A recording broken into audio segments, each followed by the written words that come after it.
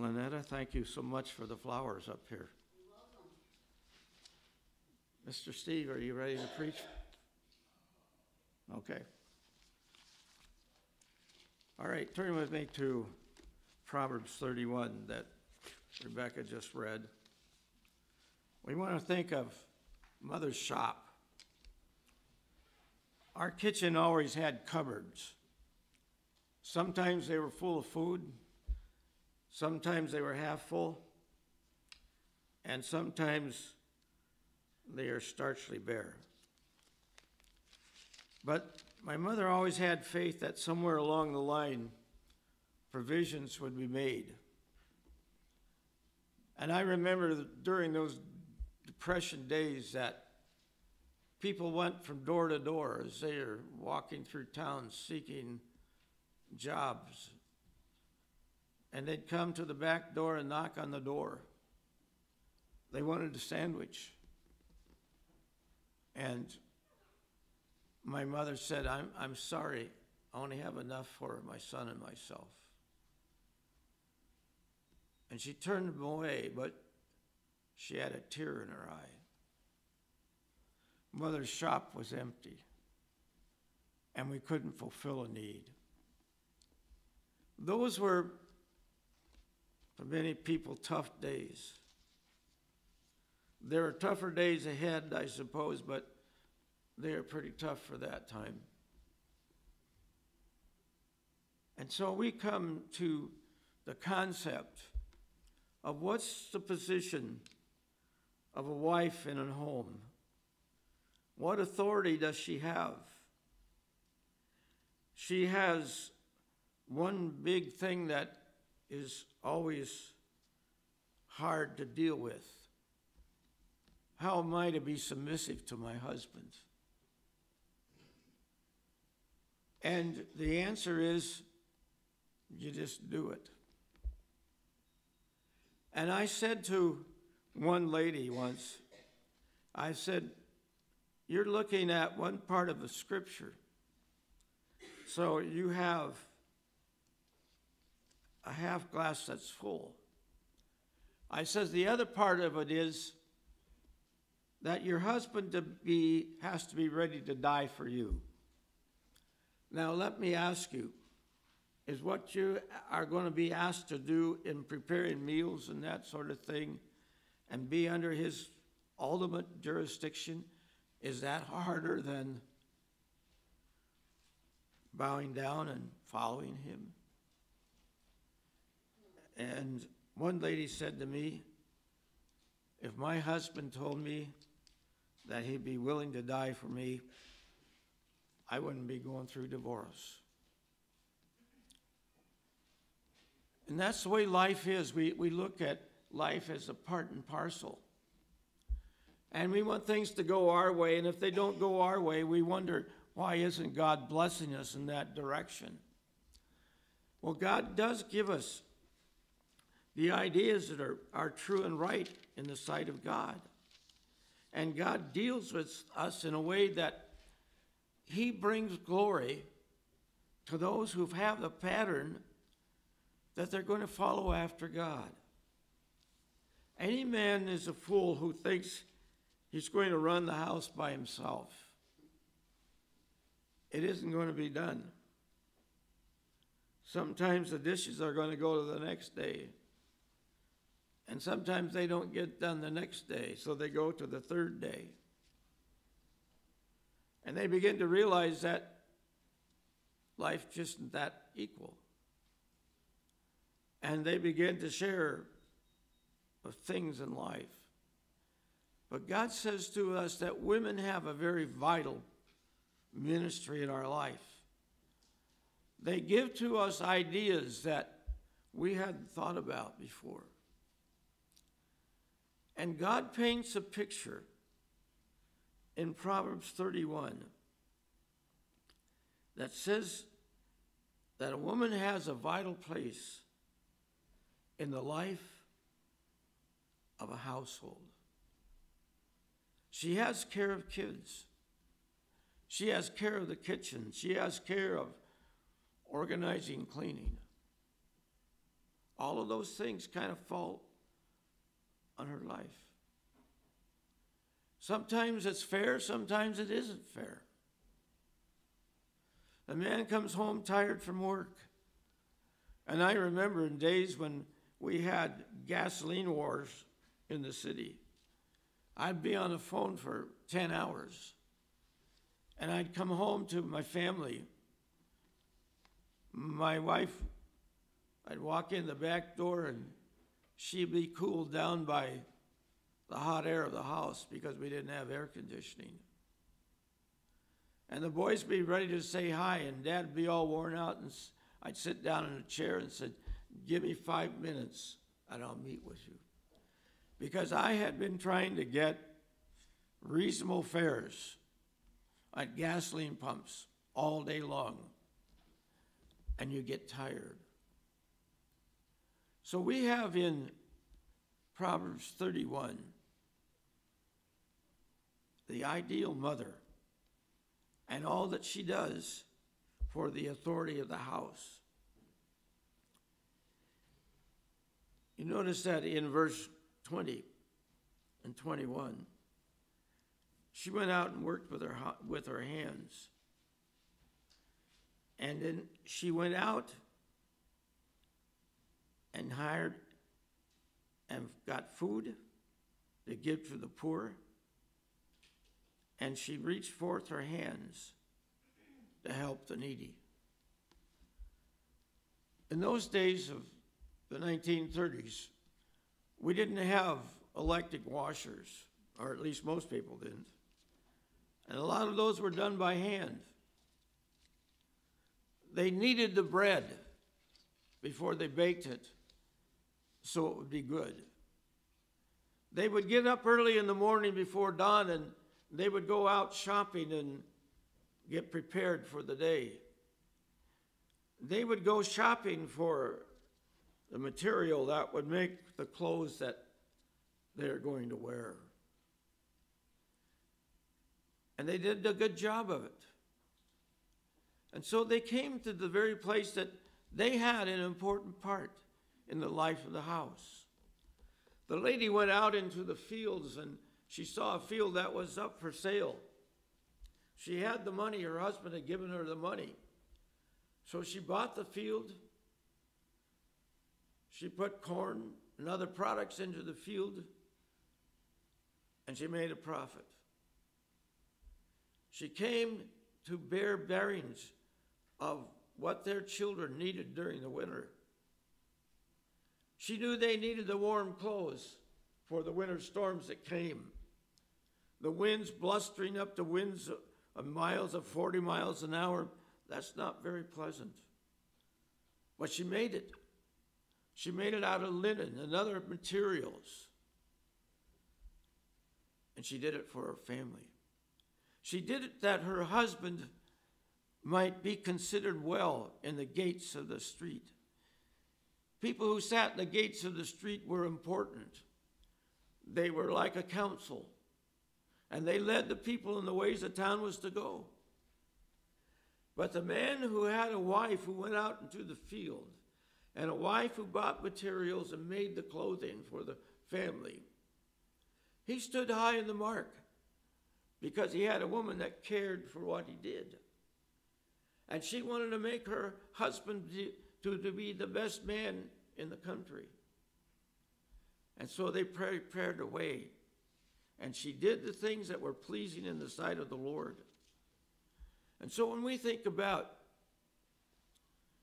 being in the ways of God and doing things that are important unto God, we come down to the core of life, the family.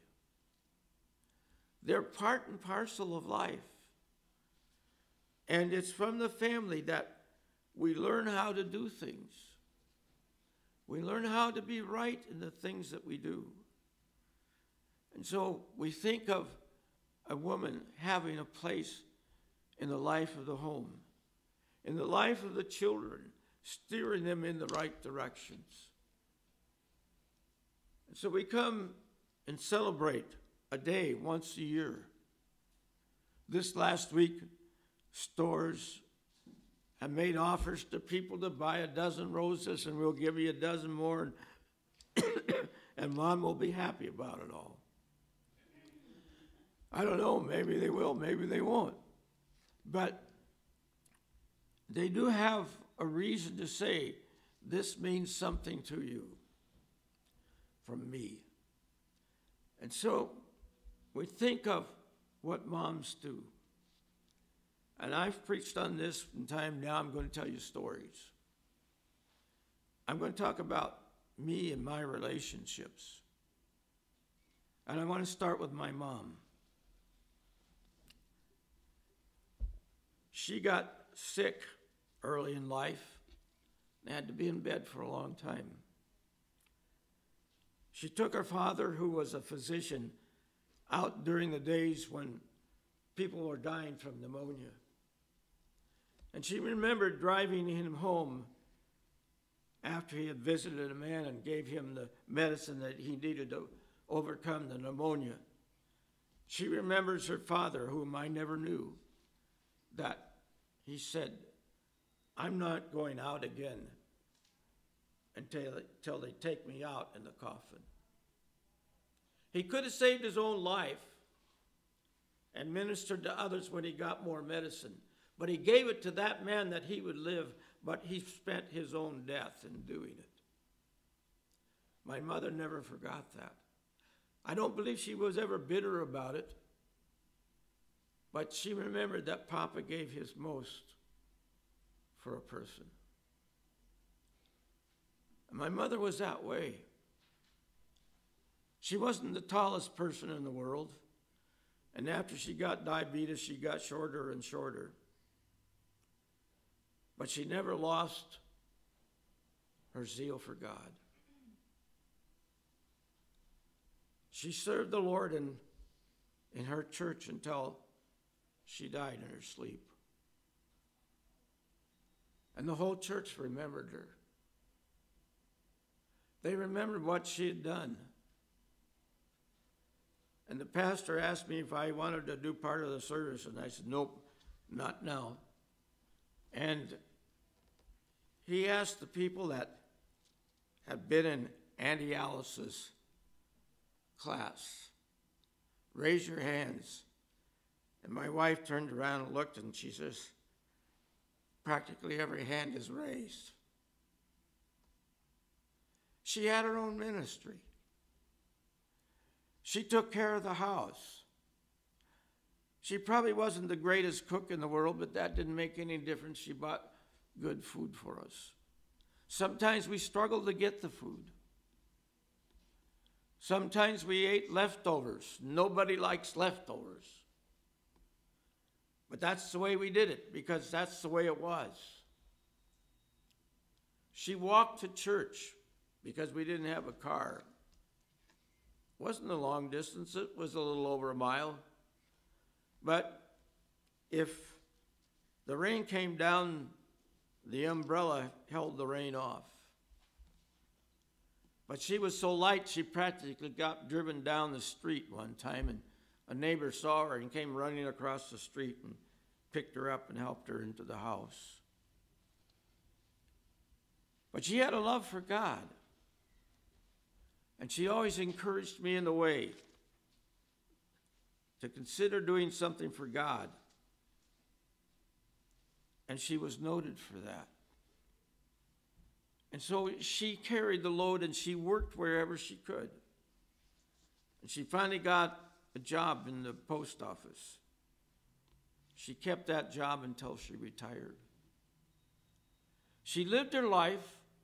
She lived in her home until one night, November 30th, 1982, she passed into heaven. And so she was faithful. She was honest in what she did. And more importantly, she loved God. And she wanted everybody to be faithful. If somebody came, visitor, a pastor came to the church and nobody provided a meal, she opened her house. Sight unseen, opened it up. The people came, and they seemed to enjoy their times. But I remember one time how the grace of God was just demonstrated in her life. The family and the rest of us came to the table to eat, and we prayed and passed the food, and they took a helping of the meat, then realized that that was pork and they didn't eat pork. So they said to her, "Is this pork?" And she said, "Yes, it is." Well, please give us the platter. We don't eat pork. So she gave us the platter, and I looked at my father, and he wasn't doing too well. He was a little angry here. And I don't know what I looked like, but I know I was mad. I mean, I was taught if I was eating something and I didn't like it and I was a visitor somewhere, you took 3 big gulps and you swallowed it. You took an "I don't like it" portion. It was the right thing to do. And then I saw my mom very gracefully saying, "I'm sorry, I usually don't have pork, but I did this time." And she says, "I don't know what I have to serve you." And then she says, "Well, you know what? I have some hamburger. I'll make you hamburgers if that's what if you would eat that." And so they agreed to do that. They ate the hamburgers. And I have to tell you, at that point I was ready to smash anything in their face. That's not fair. That's not the right thing to do. But I thought they should have taken it. And I admired my mom for being gracious. "Becca, can you give me a drink?" And so my mother died loving the Lord. And this last year they had their 100th anniversary. And I realized that when I started going to church when I was 2 weeks old, the church was only 15 years old. It was small and not many people came. But they followed God and they grew. They grew until they became a large church. But Mother never lost her zeal for God. And she followed the Lord until she died. That was her refuge. She made the most of what she had. And she gave her heart to God. And it proved to be the right thing. Then I think of my mother-in-law.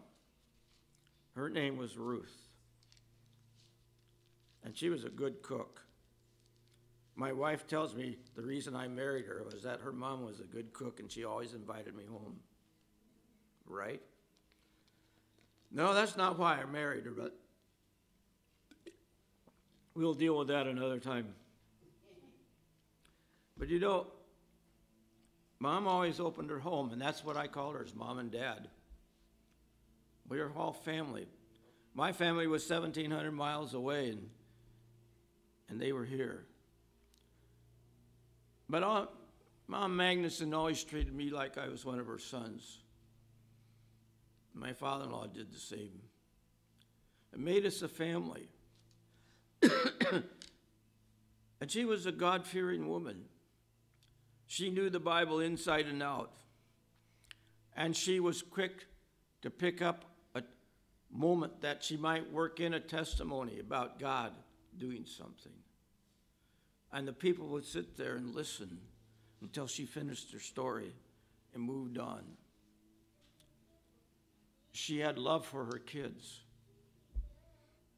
Her kids meant everything to her. And my wife and my sister-in-law, and she used to go shopping. And I remember my father-in-law would take him to the shopping place, and he'd take his little portable radio with him so he could go off and sit down somewhere and listen to the ball game. And he was happy to sit there for 4 hours while they went shopping. Oh, you disagree? No, I have facts in my head. But they would shop. And they'd come home with the good deals. One time they came home with a garment that I thought, who in the world would buy this? It was the coat of umpteen dozen colors, and it didn't look very good. But it was a winter coat for our son Raleigh to wear to school. He took the coat. He didn't say a word. He put it off every day, put it on every day and went to school. And one day we kind of brought up that coat. And my wife says, I don't know why Mom wanted me to buy that coat. I thought it looked terrible. And then Mom says, I didn't want you to buy that coat. So Raleigh says, I hated to wear it, but I did it. But that's a funny thing on part of Mom. That was she thought there was good material and it could be used, and we used it in the wrong way. But nobody got mad at anybody. We just had an open time about it. That's the way we did. Mom and Dad would invite the family home for Sunday dinners. And Christmas was always a smorgasbord at their house. And we had a time together, and we were family. But they too loved the Lord, and they served the Lord until they passed away. So I look back at the history of my mom and my mother-in-law. I have great honor in them. I'm proud to have been related to them. And then there was a young lady that I met in a in a wedding out in Buffalo. And I had great feelings for her. And that's Buffalo, Minnesota, I'm sorry. And the couple that I was living with said, you know, I really think Ruth Magnuson would be good for you, Raleigh. I says, no, she's in St. Paul and I'm out here. No, that's not too far. And I'll tell you, you make a date to go to the Aqua Follies and we'll go along with you. So every Thursday I'd call long distance from Buffalo to St. Paul, and she'd be gone. And then one day she was home, and we arranged for a date. And so the date time came, and we went on the date, and then another time came along, and she needed an escort to a wedding that she was in, and so she asked me, and so my people at my home, they were rootin' tootin' for this thing, and then they decided that there was some fellow coming in from Chicago that was a real friend of the family. And so they said, now, Raleigh, you go down there to Minneapolis Floral, and you get the biggest vase of red roses and bring them home and put them on Marty's piano, so that guy will know that he's got to fight with you to get her. And their family were friends of my in-laws' family, and they were all root toot for Dick to marry her, and it had never worked out. It worked out the way we wanted it in the end. I proposed to her on October the 19th of 1955, across from Lake Phelan. And we were married June 15th of 1956. So next month, God willing, we celebrate 61 years of marriage.